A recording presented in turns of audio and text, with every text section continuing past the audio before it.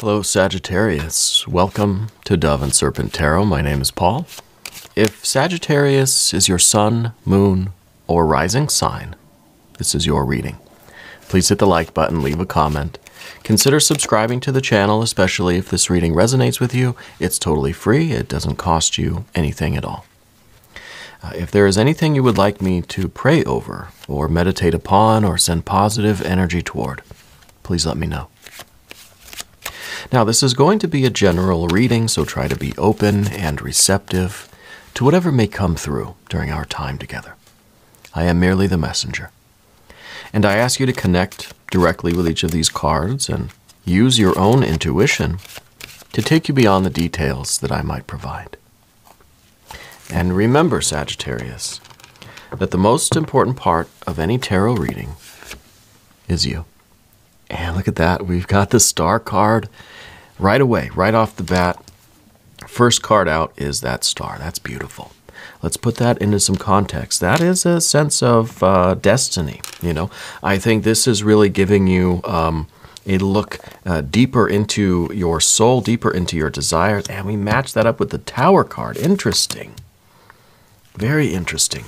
Let's see what else we've got. Hanged Man, Hierophant, Five of Wands, Three of Wands, Three of Pentacles, Queen of Cups, the Moon, and the Six of Wands. Very interesting. Very interesting. Yeah, a lot of majors here too. I feel like this 12/12 new moon portal is really opening your eyes to something. Now, first let's select the mystery card, bonus card, confirmation card. This is one random card. You know, this one seems like it wants to come out. And we're going to put Tiny Bob Ross right there on top. We're not going to look at that card until the very end, but it will tie everything together. And it will give us the confirmation that we need right at the end of the reading. If at any point during the reading you feel like you might know what that card is, I want you to put a prediction down in the comments. All right, let's do it together. Let's make it a group exercise in intuition. All right, let's get started. We've got major, major, major, major, major, fire, fire, fire. We've got a little bit of water, no air, a little bit of earth energy here. So the absence of the air energy, this is not something that you're trying to figure out rationally. You're not trying to do the math on this. This is more of an intuitive kind of revelation, especially when we get these two cards together. This is a destiny, and this really is an eye-opening revelation, right? You're perceiving the truth, and then you're speaking the truth, and it's because you've got this star energy. So let's start with this, the star card. Some of you might have a very strong Aquarius placement in your chart, okay? But I feel like you're someone who really tries to follow like that starlight, you know, that you have a lodestar. You have something in your life that just means everything to you. Could be God, goddess, deity, guardian angel, spirit guides, ancestors, whatever you want to call it, universal mind, right? There's kind of this one guiding light, guiding principle for you, okay? And I think this is what you fall back on. This is what you kind of, well, this is what leads you forward. This is what you pray to, you know, honestly. I feel like some of you have like a favorite, maybe a favorite window in your house, right? Or a favorite spot in your yard, or maybe at a park, or I don't know, somewhere. But a favorite place where you like to kind of look outside, where you like to look out the window or look up at the stars and just kind of daydream, you know, or wish even, or pray, or aspire, or yearn, right? But I get this feeling of like a certain spot for you, like a certain window in your house or something. And honestly, I think right now you're going to see kind of a shooting star. You're going to see almost a comet going to just kind of blaze through the sky. Something is being revealed to you. And I think it is something that is taking you to the next level of your life. the next level of this this spiritual existence of ours. Okay. And the Tower, yes, it might be somewhat disruptive. It might be a rather abrupt change, especially when we see the Hierophant coming as the kind of, the momentum that we have is this kind of, it's very steady, it's very even, it's not really, not much has changed in a while, and then bam, it gets a Tower, right? So the Hierophant is kind of the way we've always been doing things. It's saying that we've been slow and steady, we've been persistent, we've been showing up every day. We've been, we've been doing the right things. Nothing much has changed. And for some, this could be a work thing. For some of you, it could be a romantic relationship. This could be talking about your family. It's a life reading, right? I don't like to kind of pigeonhole these cards and say, well, this is your career. You've been kind of on the same career path for years now. It's time to make a very abrupt change. Well, maybe, yeah. Maybe that's what it is. Right? I don't think change is coming. I think you might be the change, right? You might feel this kind of, this inspiration that I've got to do something major in my life. We're looking out the window here, and maybe you're reflecting on kind of just how steady things have been, and I think you may come to a realization that something has got to give. You've come to this deeper perception of your own truth with that I that's at the very top there. And now you're going to do something about it. Now you're going to scream it from the mountaintops. Right? Now we're going to speak that into existence because of this Hanged Man down here. I think the Hanged Man is one of these cards about realization that we don't really want to, we don't like to be here, right? The Hanged Man is kind of this involuntary suffering, right? What I think it represents in your case is perhaps being a little cut off from the Spirit in a way. I think you always follow your lodestar, your guiding principle, that star energy. But I feel deep down that maybe we've been cut off from the kind of experience of life that we want. The depth of emotion, the depth of that spiritual feeling, the intensity of that passion, that spiritual love, right? Maybe some of you are starting to come to this awareness that we've slowed down on some of our spiritual practices, right? That we're so kind of staying the course, we're so wrapped up in that momentum, that very steady progress, that we don't realize that we've slowly been abandoning some of our spiritual or religious or magical practices. Maybe we don't gaze out that window as often as we used to, right? Maybe we don't pray as deeply or as often as we used to. This is kind of a card that says we don't realize it, but we've slowly been getting further and further away from that real watery essence of life, that real spiritual connection. And maybe the Hierophant says, yeah, I still gaze out the window. I still do my rituals, my prayers, my ceremonies, my magical acts and stuff. But the Hanged Man is saying, even if that's the case, it doesn't have that same depth of spirit as it used to. And I think you're coming to that realization, and that's why something's got to change. It has to be a kind of radical change. It doesn't mean you have to leave your job. We still have this very wonderful Hierophant. Things are on a very nice track. Let's stay. Let's keep things on course, right? The radical change has to be in our experience of life. We don't have to completely change our lives in order to have that spiritual experience, right? That's not gonna do anything but really disrupt your life. See, the Tower could be just completely destructive. Every card has light and shadow. The Tower could really tear this whole castle down. The whole life that you're building, just demolish it. We don't want that. Right? We don't want that. This is the wake-up call. This is the idea that there needs to be this kind of radical spiritual change, a spiritual kind of reorientation. Right? The way you used to look up at the stars and you'd feel this sense of just humbleness or magic or awe, splendor, wonder. Now we look up at the sky and we just think, I got to clean my glasses, or, I got to squint more now than I used to.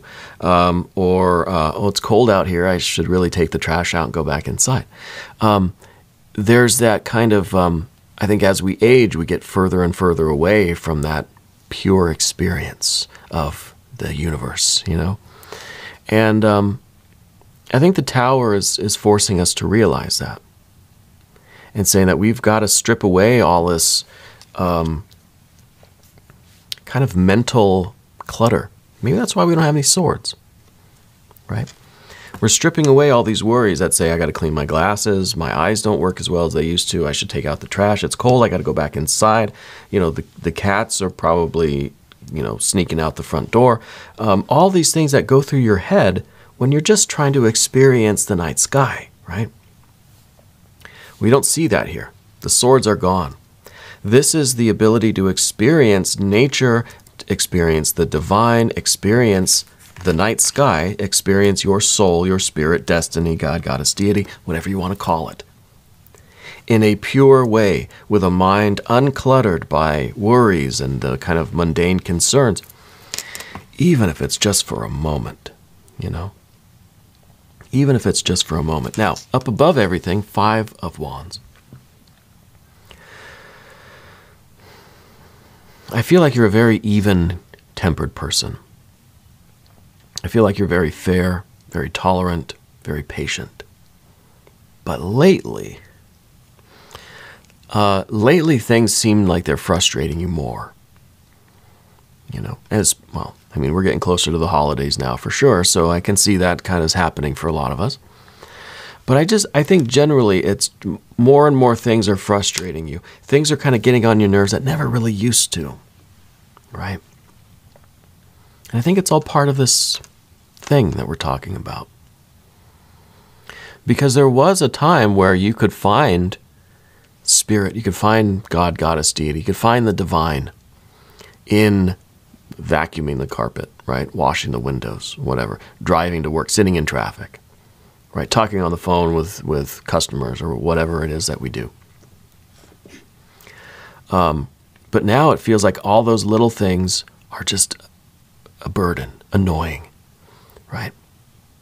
And I think it's because we don't have that connection, let's say, with the night sky anymore.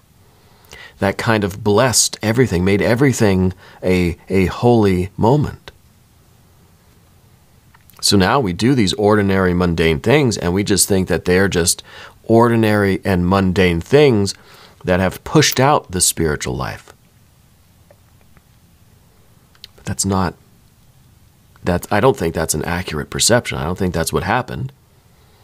Because we've always had to do those mundane things. But now our lives are so busy, we don't have time to experience the divine. No, we do. We do. We just have to reconnect with it. Find it in all of those moments. And I think really the absence of swords is really spot on today. Because I think that's the perfect way to express this. That if we just clear our mind and allow that pure kind of starlight to come in, then in all of these mundane things, now we don't have to be so frustrated by them. Because the frustration, well, what does that equate to? Well, in our mind, we're thinking, God, do I have to do this again? I don't want to make this phone call. I wish the traffic would hurry up. I'm going to be late. I got to feed the dog, take out the cat, and, mow the lawn, do my homework, all this stuff. We just we quiet, A little bit of silence goes a long way. And we do those things. We do our routine things, but there's a deeper sense of meaning. This is the 3 of Wands. This is in the kind of future or the way forward position. And this is understanding the process of creation on the creative, psychic, spiritual plane. So this is kind of this is a card that understands that what you set your mind to, the intention that you put out into the world, is going to trickle down to your water energy, to your air energy, to your earth energy. Right? Fire's at the very top. The 3 is at the very top. It's a deeper, it's a higher understanding of how things work, you know, within yourself, in the universe, in your soul and spirit. So it's really a card about setting the intention. You know, and it's hard to do in each moment when we're sitting in traffic, you know. It's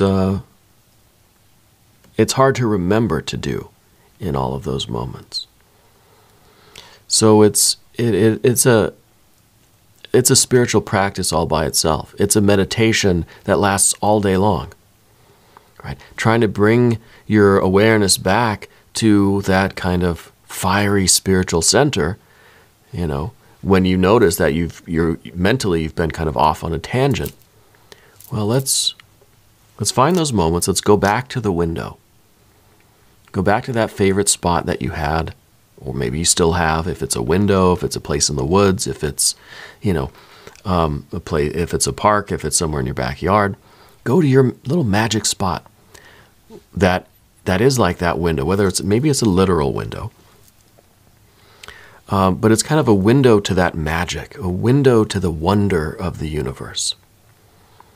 And let's figure out how to take ourselves back there, even in the middle of a chaotic, hectic life. Take 2 seconds and tap into that feeling, you know, and say a little prayer or a little mantra or something that can put you back in that feeling. And allow that feeling, allow that kind of spiritual feeling to trickle down to your mind, your heart, your body. And that's going to move us to the path of the serpent. And as I do this, I'd like to ask for your subscription. If you haven't subscribed yet, please do. It's totally free, doesn't cost you anything, and it helps out the channel, right? It's good for the channel here. Leave some comments too. I really do love reading the comments from all of you. I love hearing about where all of you are from, because we're so spread out here. There's the audience here. You guys are like all over the world, and I really find that fascinating. Okay. Going from the 3 of Wands to the 3 of Pentacles now. Fire to earth. Fire to earth. So if we can really get in touch with our bodies, if we can take these brief moments, go sit by your favorite window, right? And use that as an opportunity to just be in your body. Just feel the weight of your body right now. You know, do you feel any kind of tingling sensations? Is there any point kind of along your spinal column that feels a little bit heavier or a little bit warmer than, you know, the rest of those places? Let's really tap into how we feel right now in this moment. Right? Let's experience, let's look at that night sky, right? Let's gaze out the window, literally or figuratively, and find that spiritual feeling and connect that with our bodies. Let's really ground that. That's what we want to create in daily life. You know, we want that feeling to be present in every moment. That's a feeling of holiness, right? That's a feeling of the divine in the physical life. So the 3 of Pentacles is understanding the process of creation on the physical plane. Understanding that what the body is feeling, what the body is doing, is kind of trickling upwards, right? It's affecting your mind, your heart. It's affecting your spirit. So we have to be aware. We have to get in touch with our bodies again. You know, we have to learn what we like and what we don't like. You know, do you ever kind of just stop when you're driving, or don't stop when you're driving? You're sitting at your desk at work or something, and you realize that you've been holding your body in a very weird position. You know, or that you've been like, sometimes I rest my elbows on the table here and I realize I'm really uncomfortable, you know. Do we ever notice that? Or do we try to just kind of disconnect from that and not acknowledge that? You know, how many times have you been sitting at work and then after hours you get up and you realize, man, I've just been like, my neck's been all weird, my legs have been all twisted. We've really lost connection with our physical existence, you know. And I think a lot of us spend time in the air energy. And again, another reason why I'm glad there's no swords cards here. We have time to connect with spirit. All these cards are spiritual cards, the major arcana. Connect with spirit. Find these opportunities to have a sense of holiness, right? To have a sense of love and this kind of divine wonder and vision and the depth, sense of the mystery and even of the fear, right? Even of the unknown. And all this spiritual energy then through the fire energy, through the will, the intention, the awareness, the consciousness, trickles down to your heart and your body. You know, I mean, it bypasses the mental energy because the mind is always going to do what the mind does. The mind is tasked with solving problems, figuring things out, sorting things, doing paperwork, right? Making phone calls, all that kind of stuff, the scheduling. And that's fine. We don't need to stop doing any of that. We just need to bring in this deeper sense of connection into what we're doing. So, next card in the environment is the Queen of Cups, a real depth of emotion, right? A depth of feeling. This is now the Hanged Man that's no longer suspended over the water, but is splashed, has just dived headfirst right into that feeling. And this really is it's gonna affect your interactions with people. And maybe this is one way to then start operating from the heart level. And that's going to trickle down to the body, and it's going to trickle up to the mind and spirit too. And I think that this really is about making connections with other people, finding those moments to just experience someone else. You know, it's a coworker or other people on the road. It's just like we're all these little like aggregates of consciousness, but we're all connected, right? We're all just kind of we're all just like cups full of water out of the ocean, you know, driving around in cars and making telephone calls. But I think a lot of this is going to influence how you interact with others. And there's a real depth here, you know. I think that's important to you. And I think that's perhaps one reason why there's this frustration right now is because we look at our relationships sometimes as obligations, sometimes as frustrations. You've got to call the customer. You've got to go deal with your coworkers or talk to your boss or something. And it's usually this very swords-like energy, right? Very air, swords kind of interactions. And it's usually we're either sorting stuff out, we're defending ourselves, or we're attacking. It's always a sword fight. Doesn't matter, you know. And I don't think you appreciate that. I don't think you want life to be that way. We still need the air energy, and the air energy is here. It's just not the focus.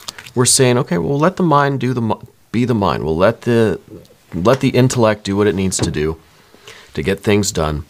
But we have to connect with our spiritual selves, with our physical selves, with our intuitive, compassionate, empathic, watery selves as well. So I like that we have all of this water really congregated in the position of your environment and your relationship with the environment. This is the sense of love and holiness and connection with everything, with physical objects, with nature, with other people, with animals, plants, right? With the night sky, with just literally everything outside of you, right? It's kind of bathed in this holiness. Now, the next card is the moon. And this is the fear of the unknown. And this is a kind of a big contrast between the Hierophant. Now this, I think, is really where life is changing, because this is kind of steady, on track. The Hierophant is kind of conforms. It's very predictable, very expected. We know what's coming next.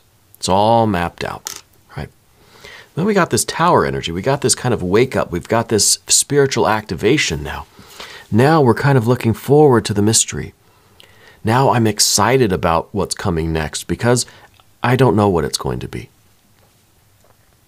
You know? Usually this card is saying, well, we don't want, you know, and it's in the position of what we typically don't want, right? It's right here in its usual place. Fear of the unknown. We don't want to be afraid of the unknown. Maybe this is the card where maybe we're rejecting that energy now. Maybe we're not afraid of the unknown. Maybe now we want the unknown. We want the mystery. We want the uncertainty.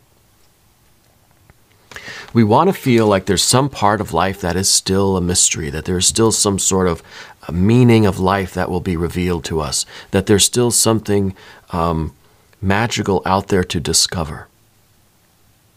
We don't want everything to be predictable. We don't want a map of everything. Sometimes, you know. So I like this card. This is saying that we still have dreams and nightmares that we kind of love equally, right? We're ready. We're ready for something intense to come. No, I don't think we're waiting for that. I think we're kind of making it happen. You know, and I think it really comes back to us gazing out that window and seeing that shooting star, seeing that comet, and realizing this is a sign, this is an omen. I've got to start pursuing things that maybe it takes me off a little bit off of this track. But it's leading to a deeper, richer, more value-filled life. We're not trying to destroy what we've built. We're trying to augment it. We're trying to enhance it. We're trying to add value, add meaning, add depth to what we're doing, to our experience of life. Even if that means that we are going to really put forth this effort to find the love and the holiness in our environment. Right? We're going to make this conscious effort with intent to be who we are, right? It's kind of a radical self-acceptance, an acceptance of the kind of life, the kind of experience that we want. Now we're going to go out and do it. We're going to talk to people. We're going to make connections, right? We're going to find the mystery, and we're going to go after our desires, our ambitions with confidence. Here's the Six of Wands at the end, with a real confidence. Yeah, this is a card that wants the challenge, because it's through challenge, it's through tower moments, it's through uncertainty and the unknown, fear, that we come to know ourselves more and more, deeper and deeper. And feeling that connection. See, this is the Six of Wands is a few things, but it's also a doubling of the three, right? It's what happens when you put these two threes together, right? 3 and 3 makes 6. Or if we have this kind of intention, now this confidence and this intention connects with the external world, and we get a really kind of a cooperative experience here.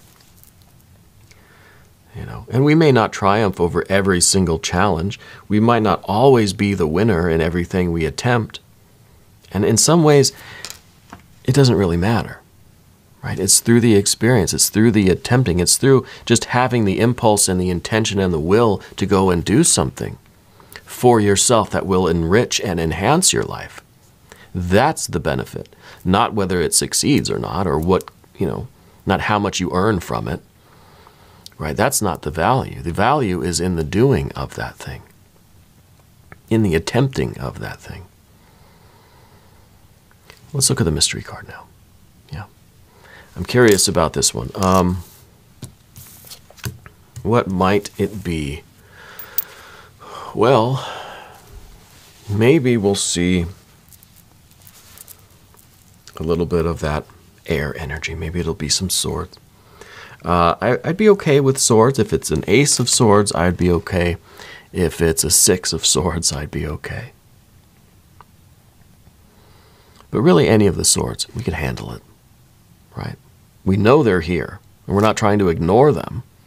We're just trying to focus on the other things and not let that air energy kind of rule our lives, rule our consciousness. If you have a prediction, put it down in the comments. All right, let's see what we've got. Oh, we've got the World card.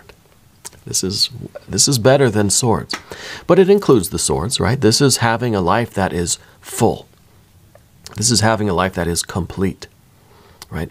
This is kind of saying, like, I don't know what the problem is, but I'll know the solution when I feel it. You know, it's kind of a card that sometimes wants us to ask the questions, but this is just like, I don't know what question to ask, but I'll know the answer when I experience it, when I feel it, when I find it, you know. This is another kind of card that says we're kind of looking up at the night sky, and we are looking for our very own star, for our path, where we should be aiming our life, right? Aiming our consciousness. But we're learning to appreciate the entire diversity of the universe, of the cosmos, right? There are a lot of stars out there. Some of them are for us, some of them aren't. We can appreciate all experience, right? We're not rejecting anything, really. Even the fear, even this moon energy, even the nightmares, even the uncertainty, we're not rejecting it. We're saying, I'm not going to be afraid of it, right? Because you never know where the answer will lie. We don't really know what the questions are. We got to look everywhere for the answer, right? We can find holiness in every experience, even in the traffic, even in the having to call customers or cold calling or whatever. I used to hate that. I think this is a really good card. I think we're moving into a much more holistic, a much more balanced life, you know, in ourselves and in our interactions with the rest of the world, you know. Anyway, we're going to do an extended reading. If you want to stick around, click on the link up here in the corner. That'll give you access to all of the extended readings. I'm here every day from 6 to 8 a.m. Chicago time, so come back and see me again tomorrow. Yeah. Your specific Sagittarius readings are every Wednesday and Sunday, but you can come every day, right? There's plenty of room. If you haven't subscribed yet, please do. It's totally free, doesn't cost you anything, and leave some comments for me. I really do appreciate all of the comments. If you have a small business or a website or a band or a book or anything to promote, head over to the Dove and Serpent Tarot channel page. And in the community section, the very first post, is a place for everybody to go and plug their stuff, promote your stuff, put your website in there, put the name of your book or your YouTube channel or whatever, right? Let's all support each other. Okay, so that's a place. I'm going to keep that post at the very top so that you can always go there and plug away, you know. I want you to know that you're the most important part of Dove and Serpent Tarot. I thank you and I love you, and we're all in this together.